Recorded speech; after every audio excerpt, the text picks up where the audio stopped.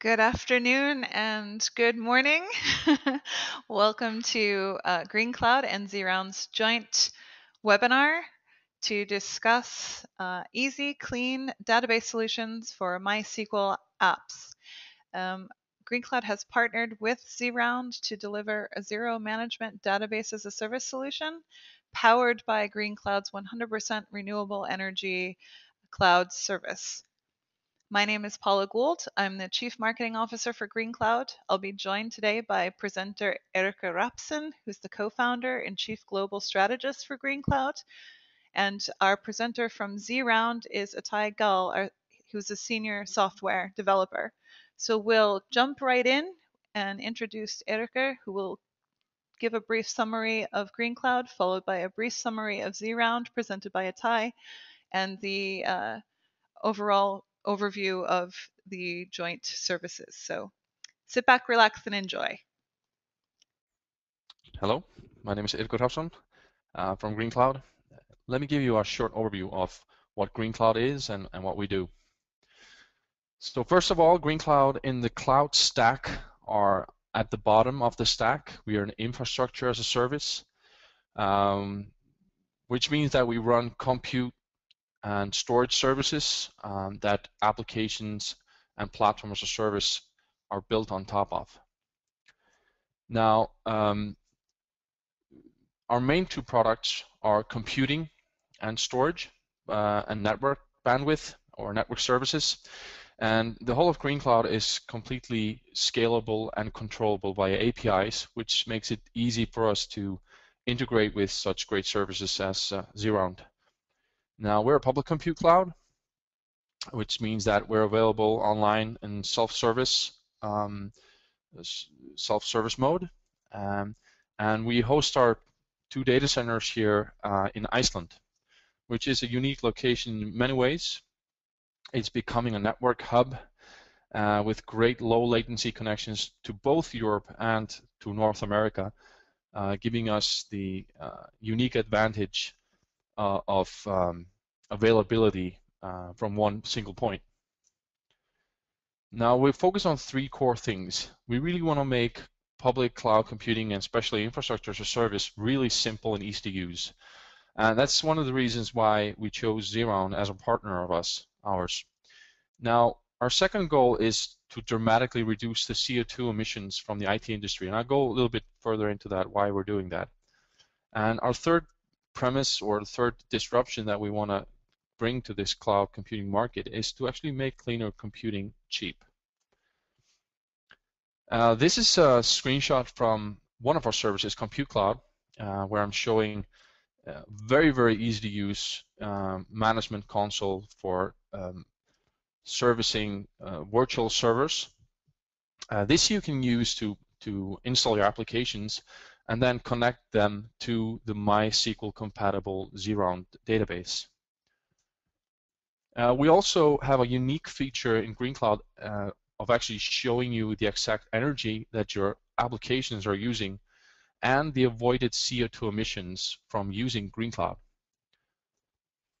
Now, why is the emissions a huge concern today? Why are they a huge concern? Well, the global data storage market today is set to increase 35-fold in the next six years, which will effectively double the global CO2 emissions from the IT industry. That is already responsible for 2% of global CO2 emissions, and therefore affecting negatively climate change.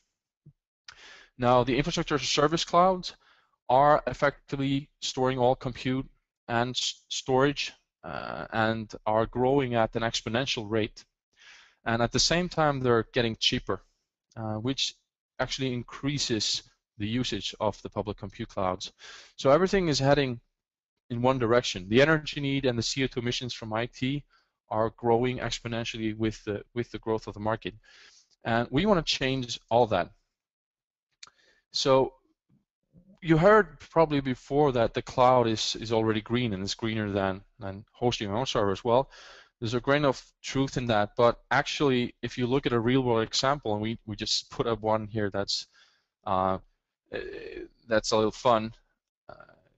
For example, a web search has been calculated to put out about 7 grams of CO2, which would make the cheeseburger CO2 footprint equivalent of 5.80 grams, roughly about 740 searches for funny cat pictures. So did you know that there are actually 113 million searches for funny cat, according to Google's keyword tool, a month? That's a big bunch of CO2 each month. And if you calculate it on a yearly basis, you're going to see about 9,000 tons of CO2 emissions just for that one thing. That would equal 1.8 million cheeseburgers. Anyway, so the third point we had was actually the cost of clean cloud computing. And what is the cost of having a truly green compute cloud? Well, that's what we're here for, and it's actually cheaper than going with the fossil fuel clouds.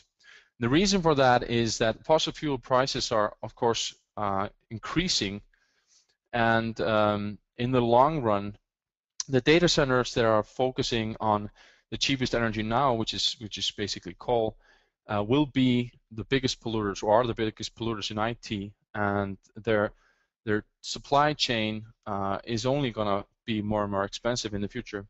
Now, GreenQloud is disrupting this by being the least expensive infrastructure as a service on the market. And in fact, we're about 10 to 40% cheaper than the market leader, Amazon. So we do this by having a 100% renewable powered geothermal and hydroelectric energy grid. And by offering the lowest on-demand pricing, you're not only using a public compute cloud that is the truly green cloud and the most sustainable one, but also there's no lock-in. So we provide API compatible services with Amazon. We give you unique features like built-in live energy and carbon savings reporting, and it's super easy to use. And by the way, Iceland is one of the top 5 safest locations in the world for data centers. And we're really thrilled to be able to extend our services with this partnership with Xeround and bring our customers and customers of other clouds the opportunity to have their database on GreenQloud as well. So I'm going to give this over to Paul again. Thanks, Eke, for the presentation. So basically the review or the recap is we're making the cloud cheap, green, and easy to use. So we're going to switch over to Atai now, who will present to you some information about Xeround, and then also give you a little bit of a demonstration on what database as a service is and how they're integrated with GreenQloud. So we'll switch over to Atai now.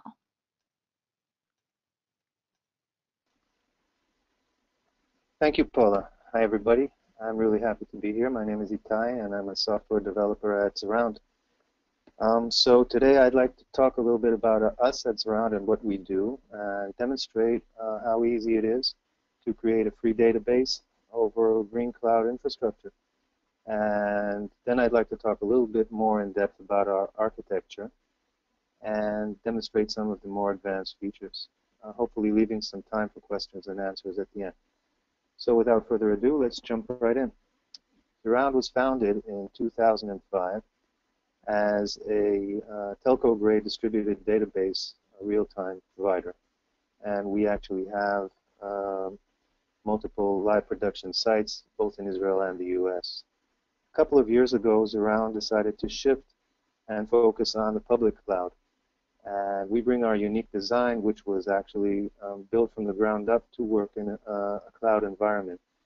And we utilize our patented native virtualized cloud technology, which allows us to bring users a very simple, easy to use, and powerful service. And we have about 15,000 active users today, and we've been growing constantly. A little bit about myself. I've been 15 years in software development, most of them in distributed server applications. I've had the opportunity and challenge of spending the last 4 years at Xeround developing the back end of the cloud storage engine. So enough about us. Let's see what we're about. Xeround is a zero management database as a service for MySQL applications. We provide true automatic elasticity and always-on availability with just one click. So a little bit more about what that means. No installation. We take care of purchasing and installing all the machines from the providers such as GreenQloud. We configure the machine and the database. As you may know, databases are complicated machines with lots of little moving parts that sometimes require some tinkering. And we take care of all those details in the background. For example, backups, clustering, things like that you never have to worry about when you use our service. You don't have to manage the service either. You don't have to worry about monitoring, crashes, scale, and these are things that you have to pay attention to due to the dynamic nature of the cloud and the internet in general. And we take care of these things with our automatic failover and self-healing mechanisms, ensuring high availability and scalability, and it's never been easier. So the end result is zero headache for you, and the best part is that you get to use it for free.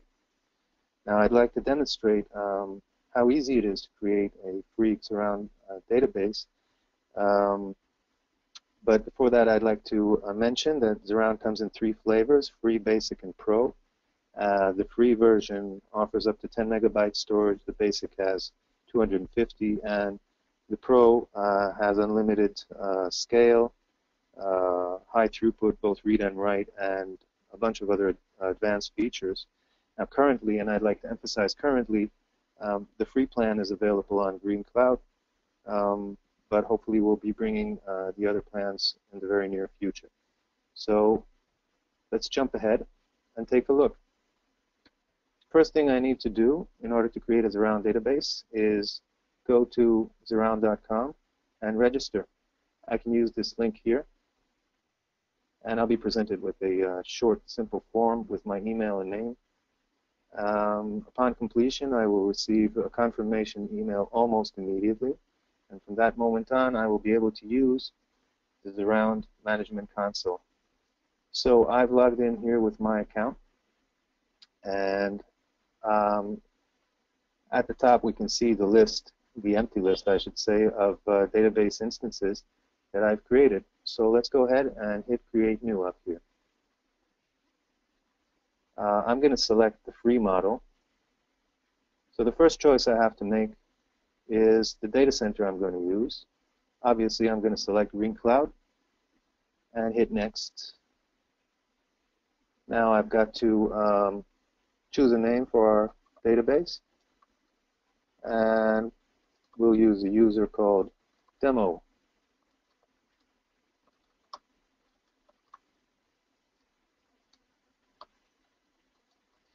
Let's go ahead and click Create.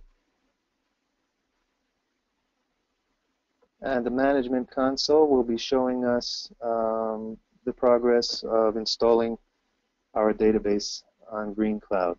Now this process can take a few seconds, up to a minute. And while this is going on, I'd like to talk a little bit more about what's going on under the hood. Excuse me.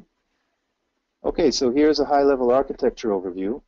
On the left in the red, we can see the management portal, which we've just used to create our database.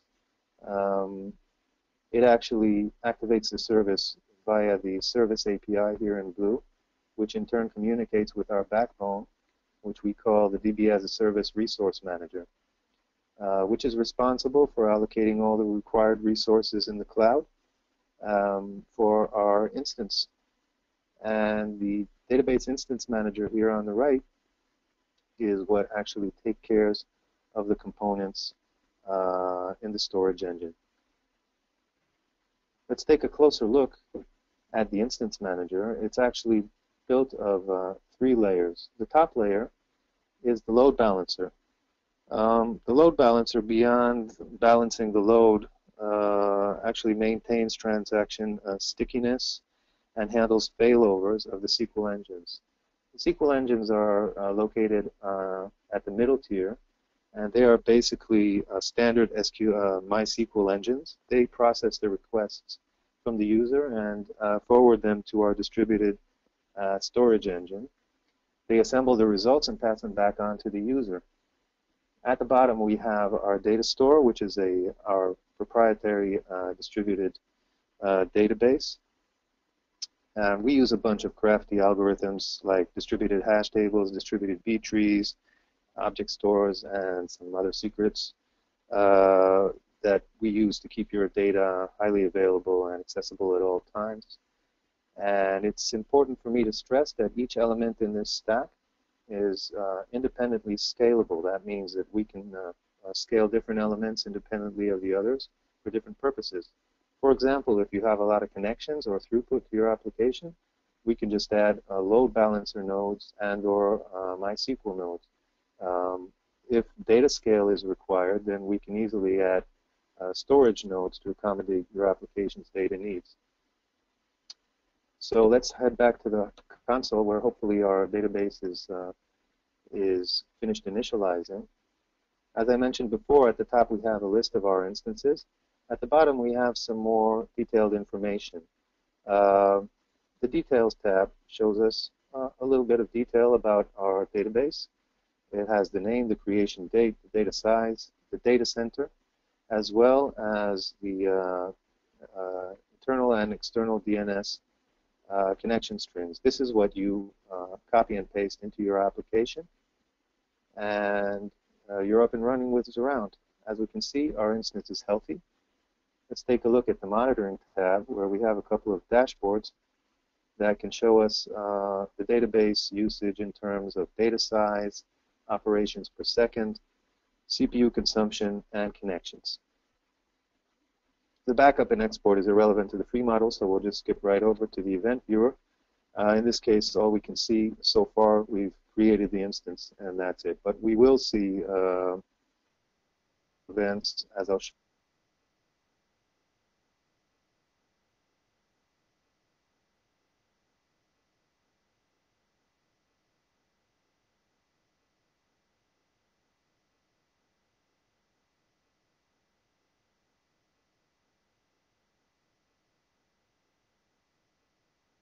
This involves absolutely no downtime and is transparent to your application. There's no need for any kind of code or architectural changes to your application or any kind of considerations such as sharding or other nightmares. We take care of all of that in the background for you. So your application will be unaffected even during scaling transition. Another plus is that we don't over-provision. We allocate exactly the resources that your application needs. And once you're done using them, for example, during end-of-month spikes or what have you, we'll scale back down so you don't end up paying for something that you don't use. And here's a graph that I like that really illustrates this point. As you can see, the red line illustrates the application demand. Now we see a spike here. And now it doesn't matter what resource this is. It could be size or throughput or connections. What you can see is that existing VB as a services, illustrated by the yellow line here, they have a tendency to react slowly and they scale in large increments.